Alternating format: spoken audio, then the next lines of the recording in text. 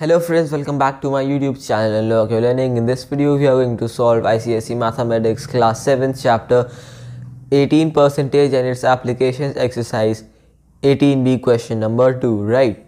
This is find the sum of money when decreased by 17% becomes 498, right? So let the sum of money first of all be x, right?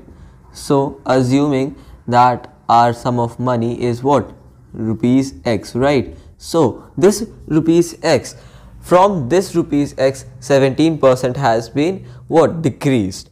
So 17% of x has been decreased from x, right?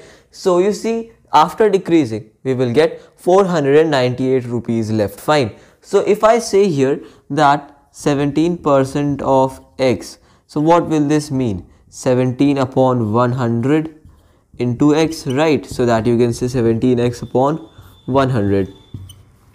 So from x, which is our total value, this much money, that is 17x upon 100, is being subtracted. Fine.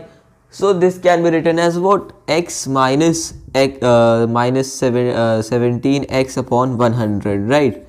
This can be written, and that gives us what? 498 rupees. Fine. So 4, 9 and 8.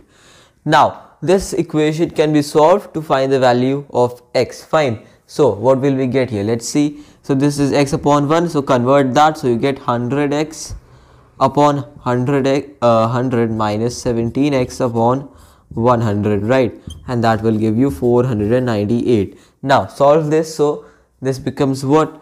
83x upon 100, okay, gives you 498. Now this can be reciprocated this side, okay? So 83 upon 100 will come to the right hand side, so it will be reciprocated, interchanged. So you will get 100 upon 83, right? So x equals to 498 into 100 upon 83. Fine.